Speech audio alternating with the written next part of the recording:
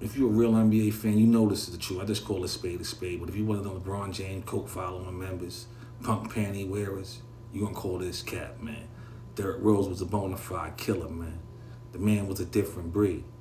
In his NBA playoff debut, Derrick Rose captivated audience with a dazzling show, scoring 36 points and tallying 11 assists to propel the Bulls to a thrilling 105-103 overtime victory against the defending world champions Boston Celtics in the Boston Garden in Game 1. Despite losing the series in 7 games to the Celtics, Rose's emergence hinting at a promising future. Overcoming a setback in the 2009-2010 playoff against the Cavs, Rose continued to elevate his game alongside an evolving supporting cast.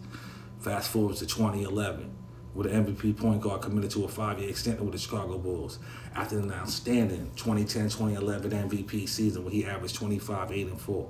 However, his playoff journey encountered a formidable challenge in the stacked Miami Heat trio of Wade, Bosh, and LeBron, reflecting the growing prevalence of super team.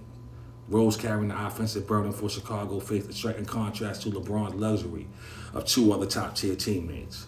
While Rose supporting cast struggled to reach 15 points, LeBron had multiple superstars capable of dropping 30 at any given moment. The shift from individual rivalry to teaming up marked a departure from the NBA's earlier ethos where players aimed to conquer each other on the court.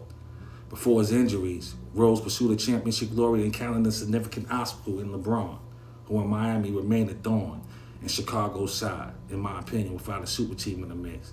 The 2010-2011 Bulls had the potential to secure a championship. The team led by Derrick Rose appeared formidable enough to overcome any challenges. In a hypothetical scenario against the Dallas Mavericks in the finals, I believe the Bulls would have emerged victorious. Dirk Nowitzki's championship run with the Mavericks might have taken a different turn if he had faced Derrick Rose instead of LaDiva James. Rose is a bona fide killer on the court, would have posed a more formidable challenge for the Mavericks.